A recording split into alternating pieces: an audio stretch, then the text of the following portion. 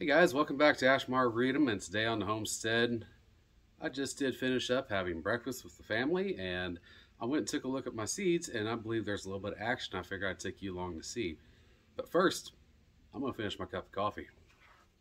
Okay folks, we're back and we're in our seed starting room, and I have my grow lights on. I'm going to go ahead and turn these off so you can see what I'm talking about.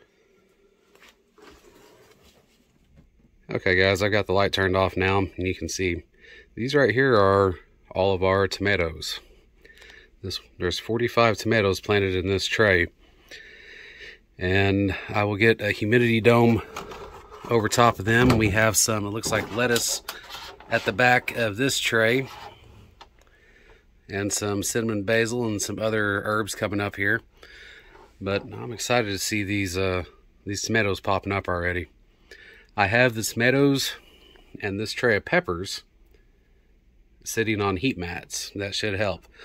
But now that I see these guys have germinated, I'll get a humidity dome over top of them. I'll ensure that the soil moisture is adequate, and pretty soon I'll bring you guys back for an update.